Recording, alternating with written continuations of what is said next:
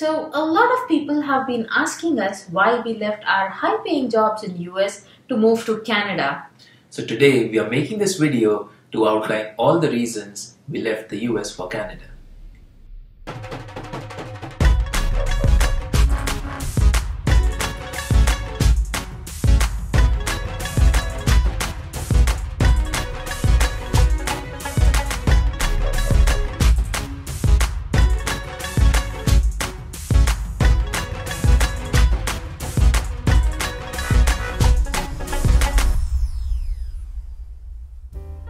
We both were on H1B visa in US, which is a work visa, whereas in Canada we got permanent residency. Therefore, we traded work visa for a permanent residency. Now you might be thinking that we left the US because we could not get our H1Bs for some reason. But that's not the case. Both Nikita and I had active H1Bs and we made a conscious decision to leave the US for Canada. So when we left US, I still had one more year on my H1B and my green card application was approved. And Anish had 2 more years on his H1B. In this video, we are going to go over all the reasons why we felt that the H1B was a very restrictive visa and it wasn't working for us.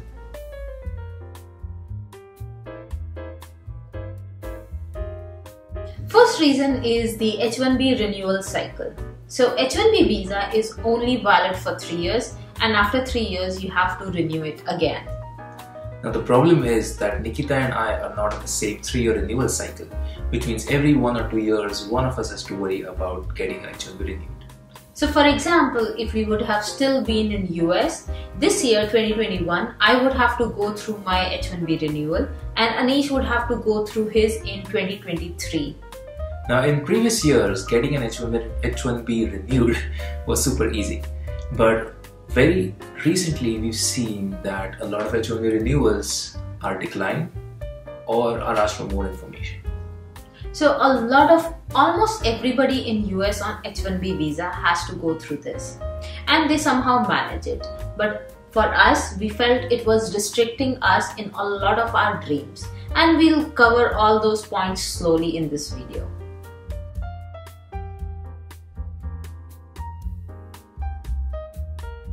Second reason is green card. As I mentioned earlier in this video, my green card application was also approved. However, getting an actual green card, which is equivalent to Canadian PR, would have taken us multiple decades. And until we got our green cards, we had to renew our H1B every 3 years. And since H1Bs are getting harder and harder to get approved, in case you were to lose your status for whatever reason, you had only 60 days to find another employer willing to sponsor the H1B or leave the country. So that is why we never saw us living in the US long term.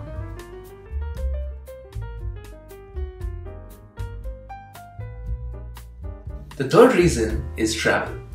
Both Nikita and I love to travel, and H1B was being very restricting in our international travel.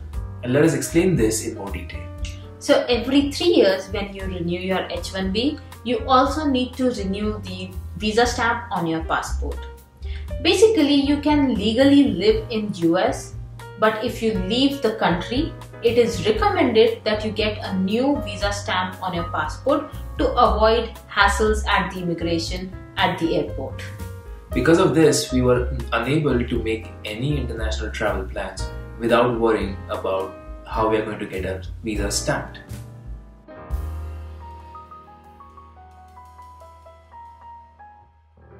Fourth reason is ambition. We both are really very ambitious and we really strive to improve our professional achievements. Now, every H1B application contains something called as a labor condition application or an LCA, which basically contains information about your employer, your job title, salary, and the likes.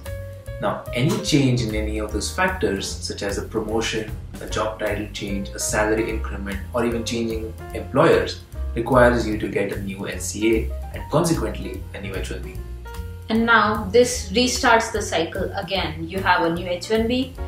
If you want to travel internationally, get a new visa stamp on your passport.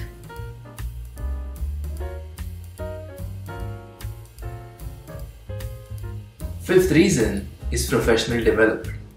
H1B being a work visa, you are restricted to work only in your domain of higher education. So in case we wanted to work for some other employer in some other domain, we would not be able to do it. Also, on an H1B, it is very difficult to next to impossible to start your own business, even if it is in your own domain of higher education.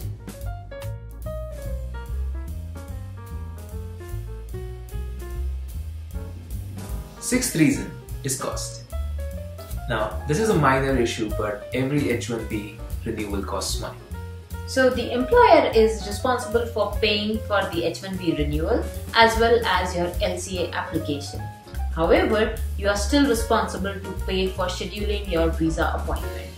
There is a Dropbox option that's available for the H1B renewal, but it's only available in India for us. So whenever we were planning any international vacation, we had to account for these extra days to schedule an interview with the US Embassy to get our H1B renewed, or travel to India to use the Dropbox option. And when we were renewing our H1B visas, at that time we couldn't use the Dropbox service because we had a new passport. And whenever we did renew our H1B visa, we also had to go ahead and update our driver's license because the driver's license expired on the same day as our H1B visa. That's another minor cost added on top of everything else.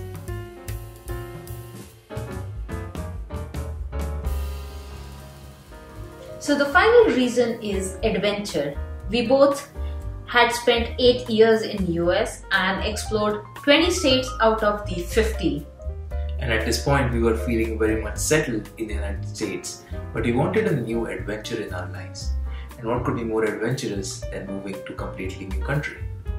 So these were all the reasons why we never saw us permanently living in US on an H1B visa. So that is why in 2018 we started our Canadian PR journey. And in 2019 we got our Canadian PR.